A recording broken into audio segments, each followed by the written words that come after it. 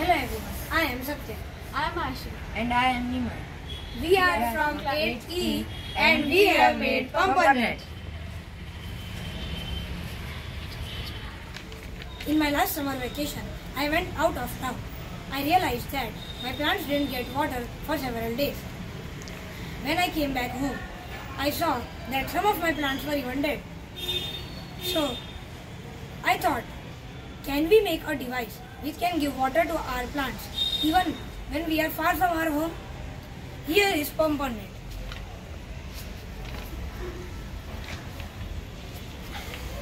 Pumpernet is an Internet of Things based water pump. It can be operated through internet from anywhere in the world.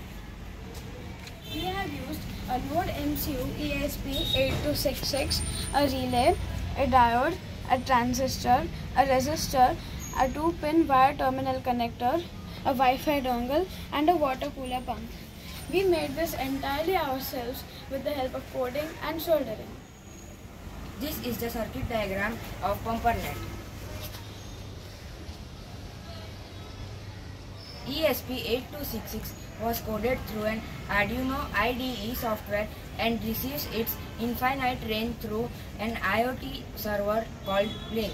Blink even has its insertable drivers of Arduino's coding software and even provides us an app through which we can control our IoT-based projects. We can upload online switches on it through which the IoT-based projects can be controlled. It can be commanded using a phone or even a PC. Let us show you the practical use of Pumpernet. This is the Blink app. As you can see, it is loading. You can see a switch labeled off. Whenever I press this switch, the label turns to on. This switch sends the signal to the Blink's server. The server sends its signal to this Wi-Fi dongle. The Wi-Fi dongle sends its signal to the Node MCU and it powers up the motor. So now I am turning on this switch. As you can see, the water is flowing. And when I turn the switch off, the motor gets off. So this was Pumpernet, Pumpernet, an IoT-based water pump. Thank you.